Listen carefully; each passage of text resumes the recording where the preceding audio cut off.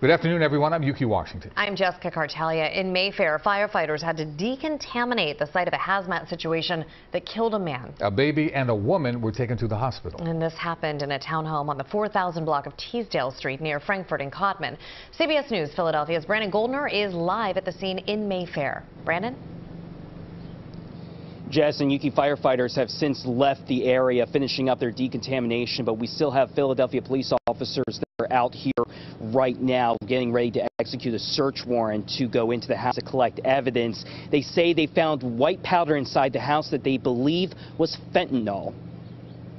What is going on in the Northeast? People in this Mayfair neighborhood say they're stunned to see so many fire trucks, ambulances, and police cars. I've never seen that. It's cops everywhere, news, fire trucks.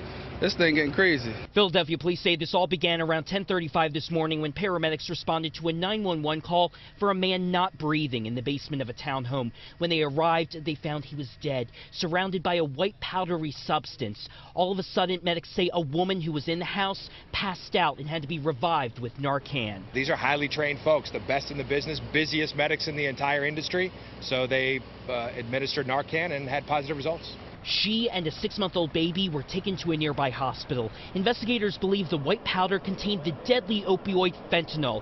Fire Commissioner Adam Thiel says because so much of the white powder was found in the house, it prompted Philadelphia Fire to send hazmat teams. Usually you're not seeing quantities of these materials that are sufficient to, like we saw in here. It's smaller doses, but you know, a small dose can kill. He says it'll take hours to decontaminate the house before police can begin their criminal investigation. As she watches from across the street, Mary Tobin says she's frustrated. And what's going on here is an absolute just shock to everybody. You know, everybody wanted to live and grow up in the Northeast. I mean, I know I did, but now it's just crazy. She hopes local political leaders are coming up with solutions to fix the neighborhood's crime issues. Who is going to do something? Is anybody going to do anything?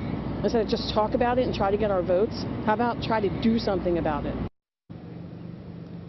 As police continue their investigation, the fire commissioner brought up a really frightening statistic that about 10 to 12 times a day they get calls to revive people with Narcan, highlighting the opioid issue that continues to plague Philadelphia. Brandon Goldner, CBS News, Philadelphia. Wow, 10 to 12 calls. Brandon, thank you. Out of control in our city. Yes, indeed. Yeah.